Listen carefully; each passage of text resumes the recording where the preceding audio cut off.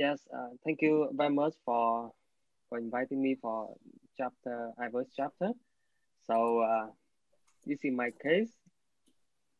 This is the 76 years old woman admitted to our hospitals because of severe chest pain.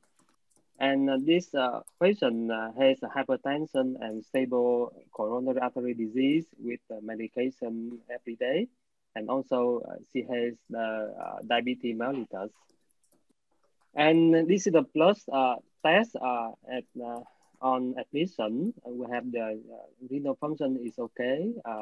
Troponin is was elevated a little bit, and we have the good HbA1c. And the ECG at on admission, it look normal. This is the chest X-ray. It's also no significant anomalies. And this is the echocardiography, no abnormal commotion. And this is the diagnosis of the patient. We have the unstable angina, high risk unstable angina, and in the patient with hypertension and diabetes mellitus. And we took the patient to the cath lab, and this is the left side angiogram. You see the left side angiogram. We have the moderate calcified lesion in the proximal extended to the mid LAD, and we also see some haziness in the middle, maybe thrombus or calcified lesion in the mid RCA.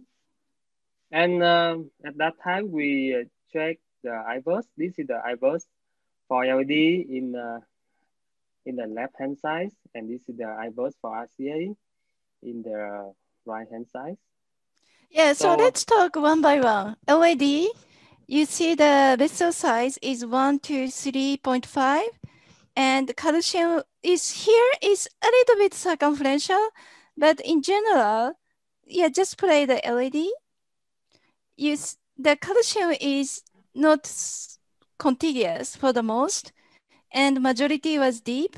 And even this one is calcium is 90 degree, but only one place we see very focal close to circumference, but most of the calcium is not too much. So that's IVUS findings. All right, please proceed, okay. Dr. Vu. And because the LAD lesion is more significant than the RCA lesion, we put a stent. We use a balloon, NC balloon, and after that we put a very long stent, 48 by 30 by 48 for the LAD stent. You see the final result is a very good result from the at the final. And 3 days later, 3 days after the LAD stenting, we took the patient to the cath lab again, and we take the angiogram and prepare the lesion for the RCA intervention. Akiko, please help us to comment about the IVUS finding. Sure. I think whenever you see this type of the haziness, you have to have two differential diagnoses, either thrombus or calcified nodule, which looks like calcium. Already we are start seeing here. But still, this is not a lesion. Luma is big. And then we look for the place there is some haziness. And starting at the 9 o'clock and coming here, not yet, but calcium is okay for now. And that's the place which we see the haziness. So it's quick, but it's again typical calcified nodule. And the calcified nodule is very frequent in the mid-right coronary artery, and next is the left main bifurcation. So it's really typical. This patient already didn't have the calcified nodule, but had been the calcified nodule on the right coronary artery, which is really consistent to what we know in the literature. All right. Before we move, Dr. Vu, let me ask Dr. Amir now. Amir, so what do you think if you deal with this situation? So what is your strategy after seeing the calcified nodule on the proximal of the RCA? Yes, thank you. So I think before we went to IVUS, I think seeing this RCA with a defect in the proximal part, it's a filling defect. with no, let's say, acute coronary syndrome involving the RCA, I think we are quite sure that this is probably not thrombus, but it's more like calcium. And seeing this IVUS and the calcium protruding to the lumen, which is Professor Akiko mentioned that it is confirmed this is calcific nodules. I think the way to go is, of course, to deal with some kind of atherectomy, whether it is rotational atherectomy or orbital atherectomy. So I think, although this is quite short, but I think I don't think the balloon-based atherectomy is enough for this. I think we need a rotablation or orbital atherectomy to do. Thank you. All right. Okay. Thank you. I think it's a culprit lesion is RAD.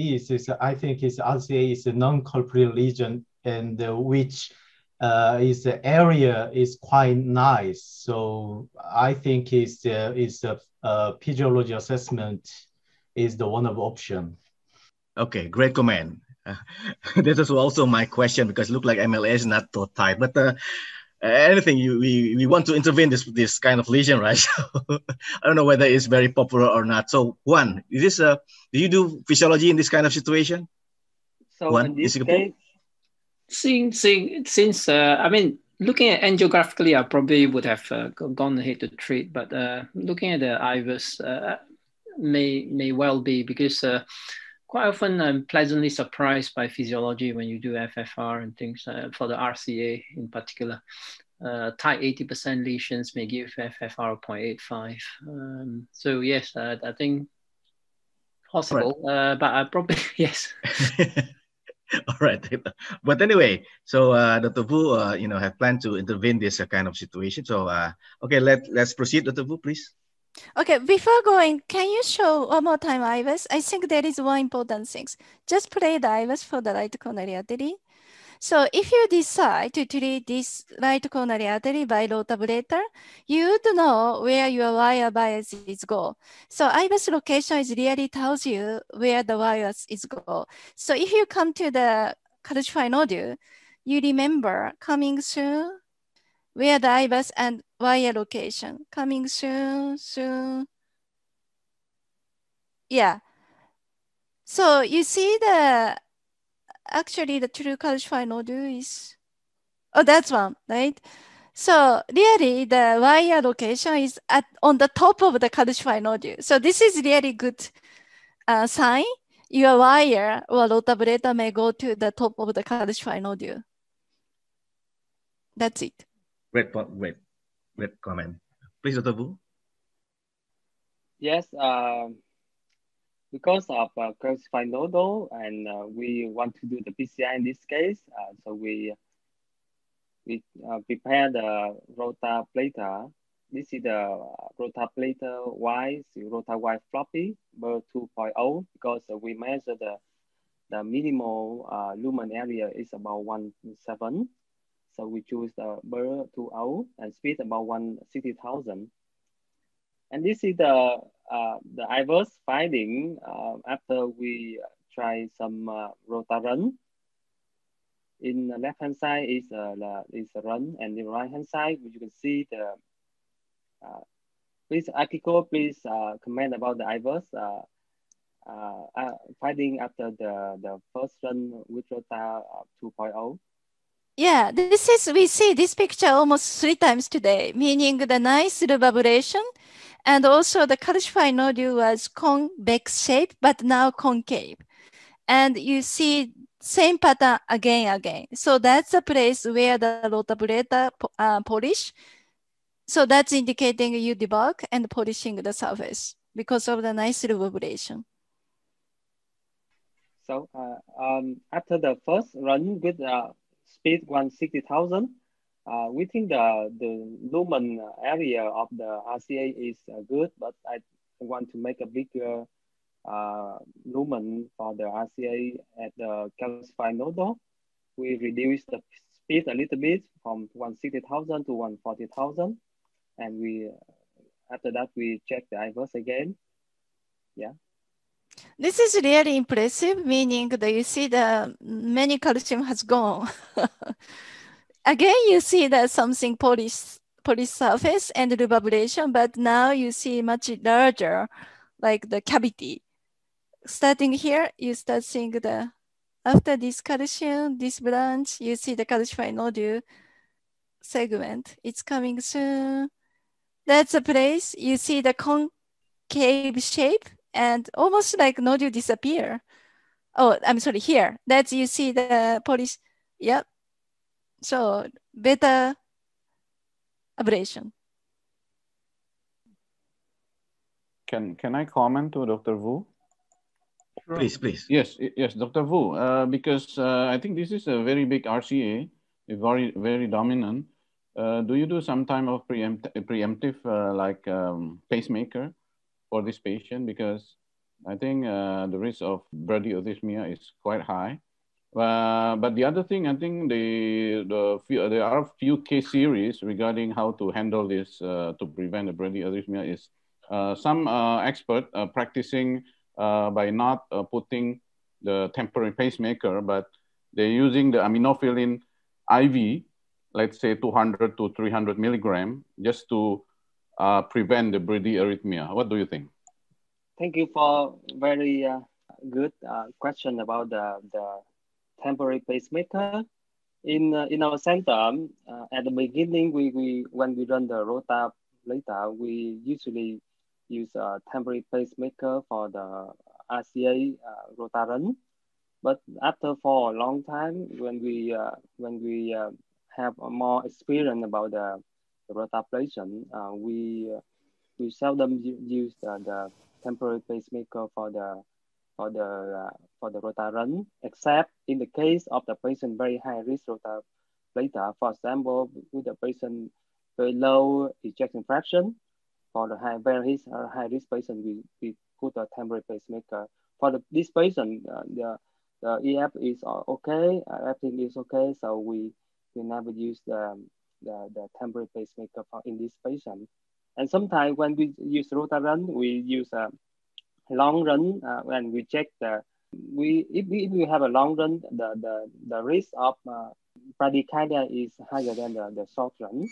So in our center, we use a long run first, and we see the rate, heart rate of the patient, and if no bradycardia, we still have the long run. But if we have the bradycardia, we reduce the time of the rota run for example 20 seconds or something like that.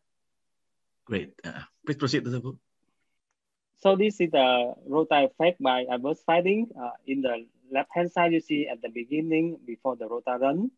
And in the right-hand side, you see the rota effect after some first run with 160,000 speed. And in this slide, you see compare the high speed rota run and low speed rota run. We have the bigger debulking for the calcified nodule. And this is the final results of we put a stent for the RCA in the IVUS finding. And this is you can see the picture, this picture from Akiko. He take a picture for me. This is the left-hand side. We see the IVUS finding. We have calcified nodule in the IVUS, and the second picture from the left, we have the 160,000 rota 2.0. We make some debulking, but with the 140,000, we make a bigger bulking, and the last one we have the stent, very good expansion for the RCA. So for conclusion, I think IVUS is very useful for the PCI in the calcified lesion. We can detect the calcified lesion, also the indicating for rotablation atherectomy.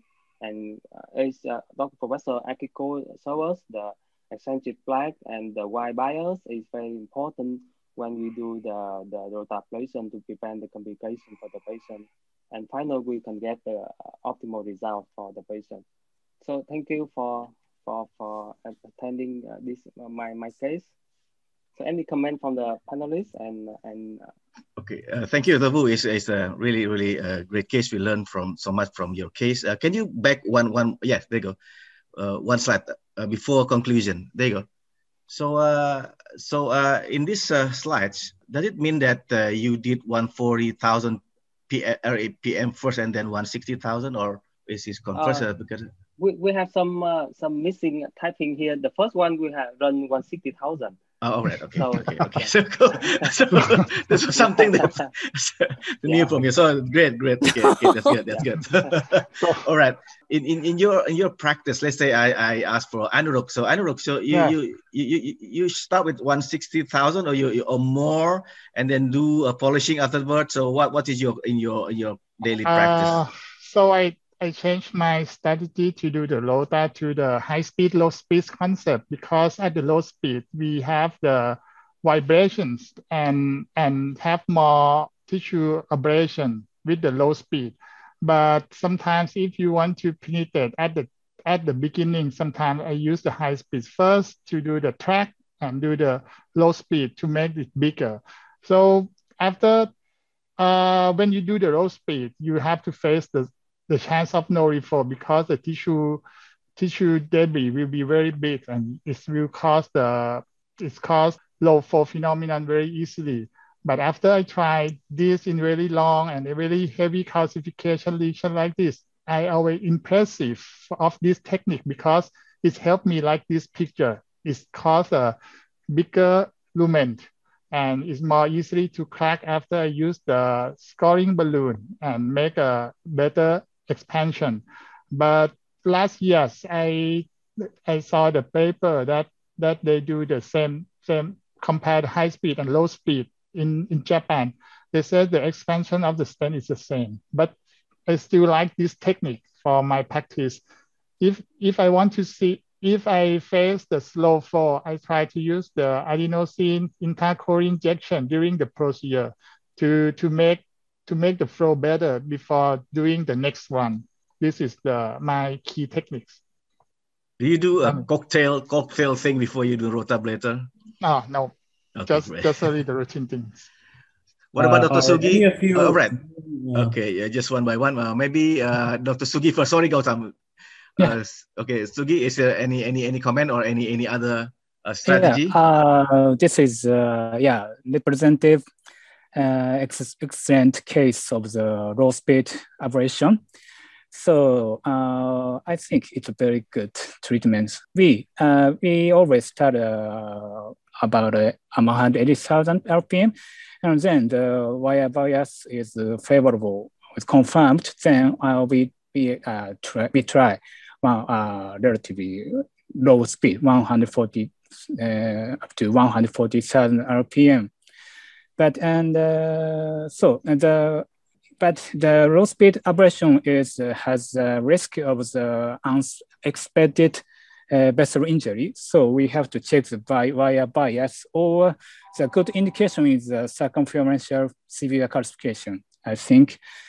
And another point is low speed abrasion can improve the bradycardia. So in the high speed, the bradycardia occurred, we set a lower speed. It can improve the bradycardia, I think. Okay, great. Gautam? I think one of the things that the operator, Dr. Fu, pointed out is it is very important that the runs are short. If the runs are short, you have less adenosine activation and less bradycardia. With longer runs, you tend to have more bradycardia, as with higher RPMs as well. The question that I really wanted to ask the panel of, looks like we have a panel of high calcified lesion operators. But what has your been experience? Some of us have had some experience with administering saline flush after each run of atherectomy. What has been your experience with that? I prefer that because every time I flushing, it means that I push the debris down and check and I always mix the contrast a little bit to check the flow together. That's make me confident to do the next one. It's my tip and tricks that I learned from Dr. Misudo in the last 10 years ago, that he always do the short run and test every time, to check the flow before do the next one. Okay, good. So, okay, we talk about wire biases a couple of times. So let's say if we have a wire facing the healthy tissue, so what is your strategy, Gautam? Do you change to the intermediate wire, or you just manipulation the wire to to get facing the calcified one? So wire bias is the difficult issue, especially for calcified nodules. In general, we would then try to generally change to a rotastiff wire, for example, to see if there is a more favorable wire bias with a rotastiff wire. Sometimes, even that does not give you a favorable bias, and you may have to actually maneuver the wire or pull on it gently or advance it gently just before you start the burr going. And that sometimes can help change the bias in the vessel as well. I've had one operator that I do, that I work with, who has also done some work on maneuvering the guide a little bit to kind of help change the wire bias as well. And so really that's a very complex interaction. And you really need to study what is happening. You may need to take some additional angiographic images in different views, especially for these RCA calcified nodules. The right RAO view may sometimes be helpful because you can actually identify the wire against the calcified nodule in the RAO view better sometimes as well. So there's just a whole different variety of tricks that come into play for this. All right, thank you. Because I saw many perforation, maybe related to this kind of issue, especially for the very tortuous vessel with the eccentric plaque, which is very devastating. But for not very tortuous vessel, let's say with a little bit a straight vessel, and then you have a wire bias, is this also dangerous? Is there any issue in that? Akiko, maybe you can help me. With the calcified nodule, you have a wire bias, but it's not very tortuous vessel, relatively straight vessel. Is this a really issue now? I or should don't we change know. Okay. All right. Danny, there is a good questions here from the Q&A chat box. Maybe we can discuss regarding the rewiring in decay crush. There is a decay crush technique for side branch rewiring. OCT looks better in identify the right rewiring. And maybe you guys have some tips and trick how when we are using IVUS. Is there any tips, the right way to do the rewiring? So maybe. Yeah, that's great. So it's comparing IVUS and OCT, in terms to know your wire is. So I don't know, Akiko, what do you think about that? I think that I would show. I was in the Dr. Shaoyan change lab, and then always he do the IVUS after the crushing, before rewiring to the circ. He always check. First he crush and then he wire to the circ, and then he definitely check the wire location from the LED pullback. And I would like to show my slide if you want. I can explain what I'm talking about. Please. Yeah. Could you share your slide? Dr. Fu, yeah. Okay, so can you see my slide? Yes. Or maybe no. Yes? Yes, we can see it clear. Okay, so this is actually this is a slide by Dr. Shaoyan Chen he gave me. And this is the wire location in the circumflex, right? And of course, this pullback from the LED to the left domain. And how you can make this wire location easily by IVUS is when you have the IVUS picture on the console, you see this type of picture. You see like the line, this line can rotate this longitudinal plane. So the first, I recommend to go to okay, let's go to something else. That's not the one which I'm going to show, sorry. Okay, sorry. Okay, yeah, that's a good picture, which I'm trying to show. So this is IVUS pullback from the LED to the left domain to check the wire location to the circ. And how you can confirm is you have to use this longitudinal view. And you see the wire from the left domain to the circumflex is going to the very proximal cell, right? And how you can confirm is open the IVUS picture, and then always you see this line. And then first you look for the wire in the sac very distal portion, because if you come to the close to the bifurcation, there is a strut, and it's very confusing which is the circumflex wire. So I recommend to go to the very distal to find the very clear wire into the sac. Once you find that wire, you bring this plane to the wire. Once you bring this plane to the circumflex wire, that's and longitudinal plane give you the wire location directly. And then you can see wire is a proximal. Yeah, so rotate the longitudinal view using the console, and then by checking the wire into the circ. That's it. But this has to be done after the wire, but before ballooning. And if you see the wire is too distal, you can rewire and then check again. That's the tip and trick. How about when the lesion is calcified? All the lesion are calcified. Is there any impact to knowing the wiring, the position of the wiring? Are you asking me? Yes, yes. I mean, we have to remember where the plaque located is always opposite side to the carina, right? So if there is a calcium, that should be the opposite side of the carina. And then if so, your wire is more likely going to the distal, because opposite side, meaning the proximal side, is the calcium is always located to the opposite side, such as proximal side. So, I mean, I would say, if there is a big calcium, it's more likely carina shift and more likely difficult to go to the proximal side for sure. So then you have to think about how to make it better by debugging, etc. That's I think by IVUS standpoint.